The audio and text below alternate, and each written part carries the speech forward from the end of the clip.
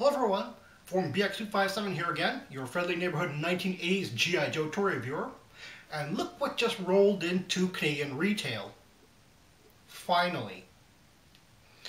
Now, this actually is being sold right now in Target Canada for $44.99, which is not that much of a markup from what I believe the US is set at $42.99, I think. I'm actually a little bit surprised that this was released in Target Canada first before Toys R Us Canada, but maybe I shouldn't be so surprised because, well, take a look at the stuff that Toys R Us still has.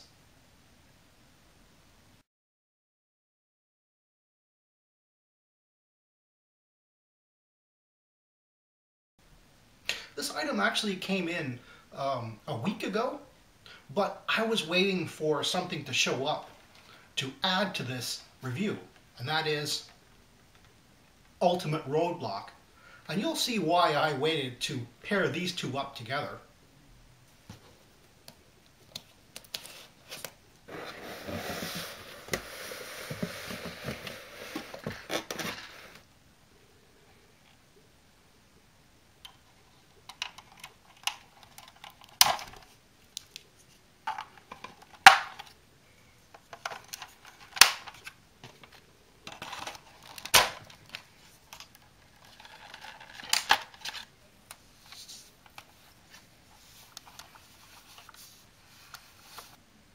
Fully assembled, the Eaglehawk is a 21-inch helicopter with space for 7 G.I. Joes. The rotor blades actually rotate quite freely. Very nice. But if the shelf space that this thing takes up is a little too much, you can actually fold the rotor blades back.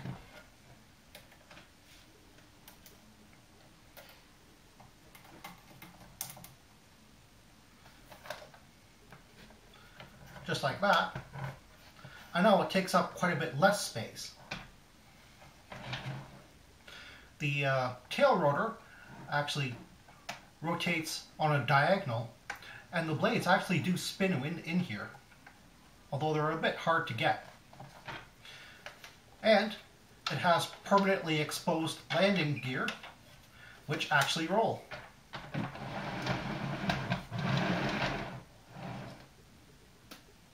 Starting at the front, we have a little tab here which aids in opening up the canopy glass. Inside of the cockpit, we have two seats, neither of which have back pegs, so you can use either modern or vintage figures in here, as well as a really nice sculpt on the dash. Also has some very flexible joysticks as well here. On the bottom, we have a rotating and elevating machine gun with really nice detail, more so than the original had, as well as the camera, which goes up and down along with the machine gun. On the side here, we have the 3 missiles on the bottom. We have that repeated on the other side.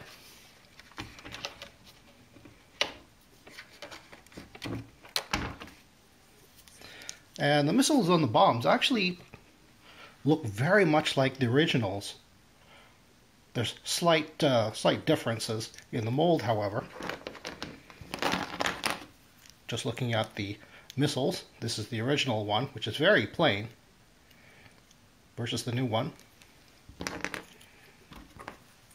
And this is the new bomb, which is kind of hollow in the inside, and this is the original, which was hollow from this end.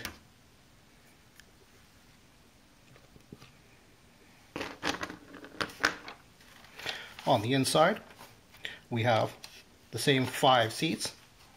Of course, it's kind of hard to see that 5th seat all the way back there. But again, we have no back pegs, so you can put vintage or modern figures in here. We do have some foot pegs all along here, which is, again, very hard to see. But there are foot pegs which at least should aid in putting in modern figures. On either side, we have these anti-personnel machine guns, which actually they swivel on not only the arm, but as well as the pintle as well. As a matter of fact, you can just pop that right off. So again, very nice detail on here, more so than how the original looked. As a matter of fact, these have some proper handles, which the original machine guns on the Tomahawk lacked.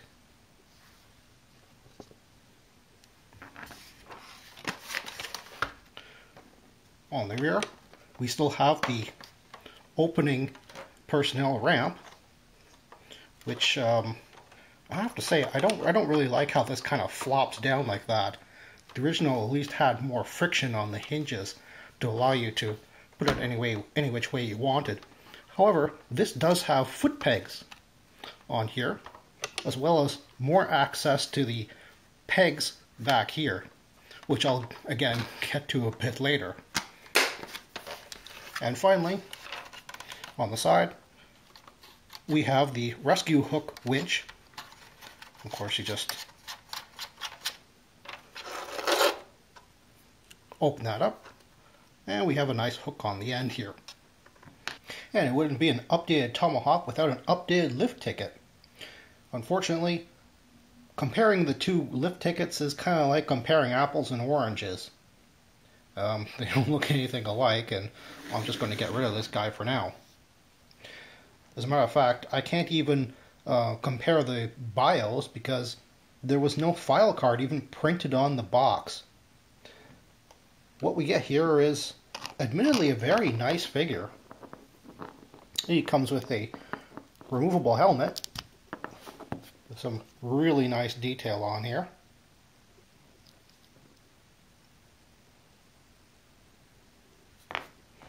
The figure itself has a removable vest.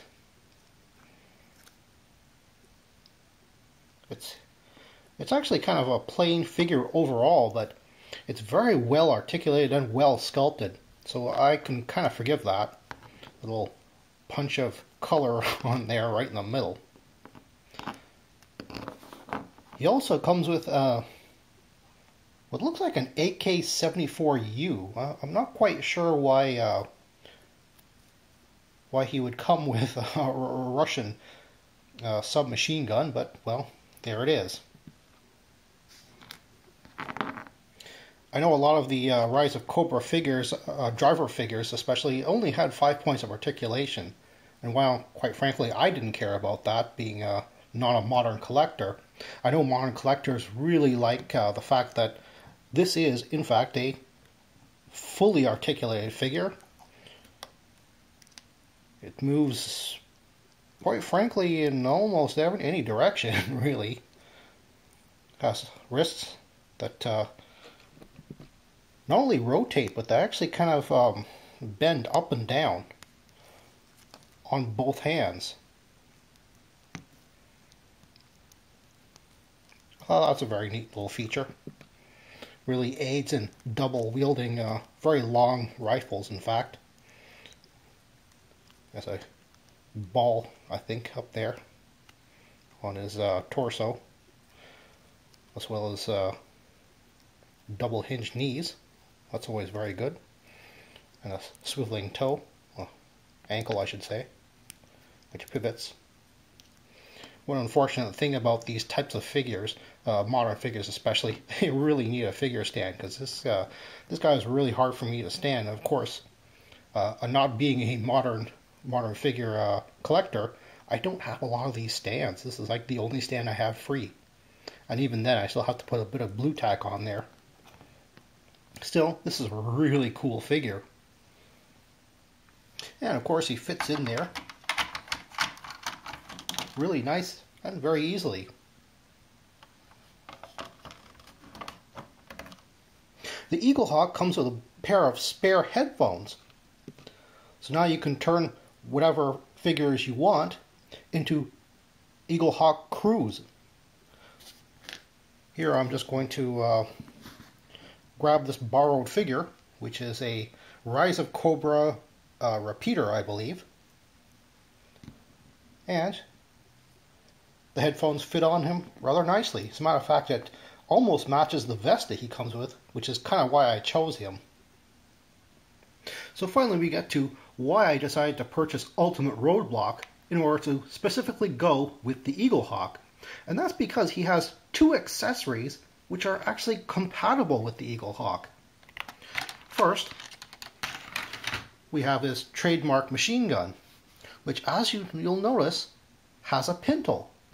So remember when we removed the original machine gun from there? Well, it totally fits on here. And doesn't that look cool?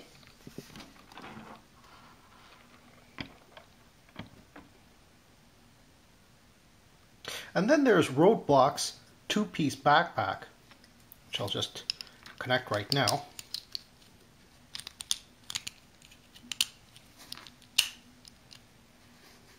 And as a backpack, it's kind of big, bulky, and rather goofy looking. However, its secondary purpose is to be attached to the back of the Eaglehawk.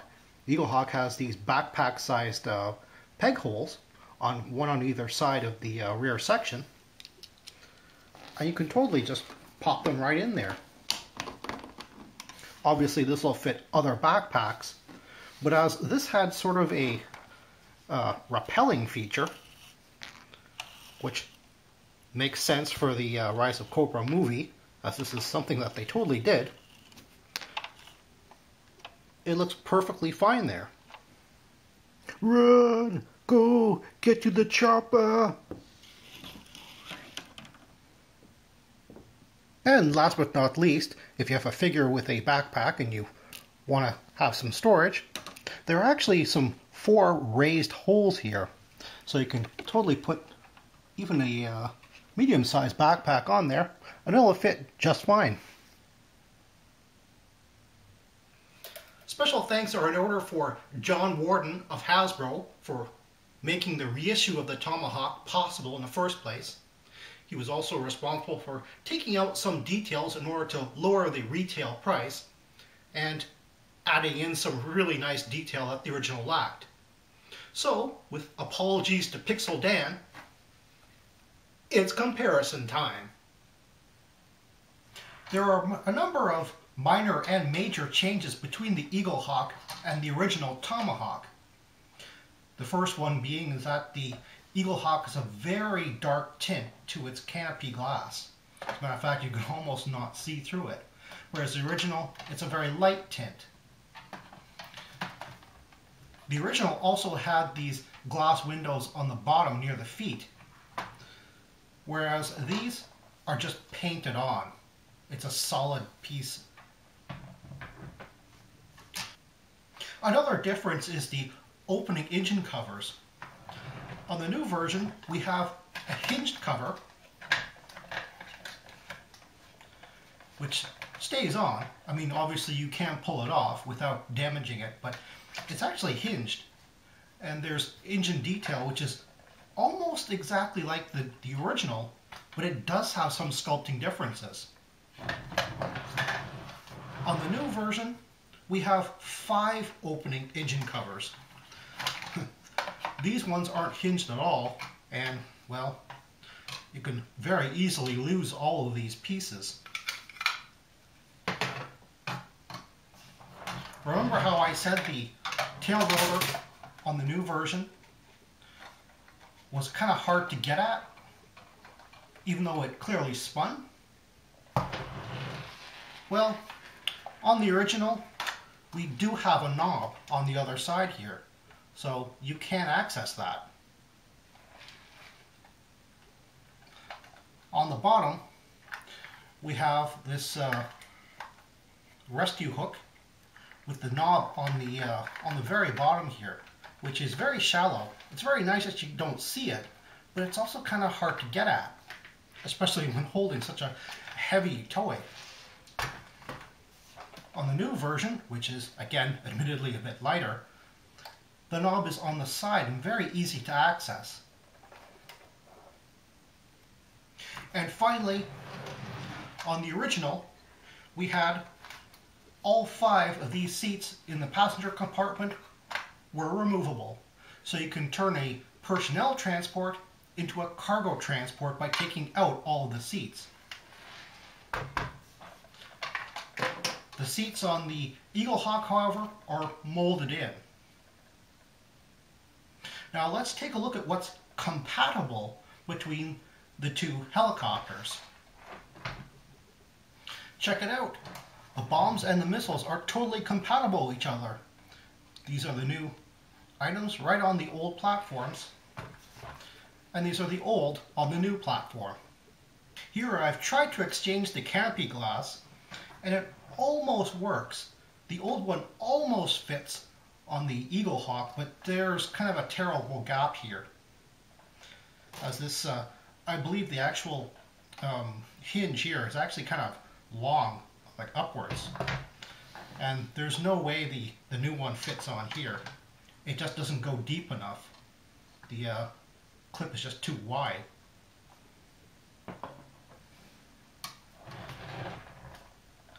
Interestingly enough, you can take the new rotor blades and totally put them on the old Tomahawk. But likewise, the old Tomahawk rotor blades, they don't really fit very well in here, being too thick at the connection point.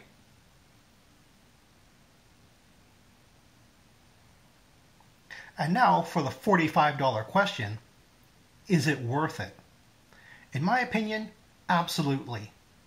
This is a 9 out of 10 on the scale of plastic quality over what you would find in the other comparable military helicopter toys out there. On top of that, the details are superb. It looks exactly like the 1986 Tomahawk, but it's not outdated either. This is definitely something that you'd give to your kids. And that's kind of the whole point, isn't it?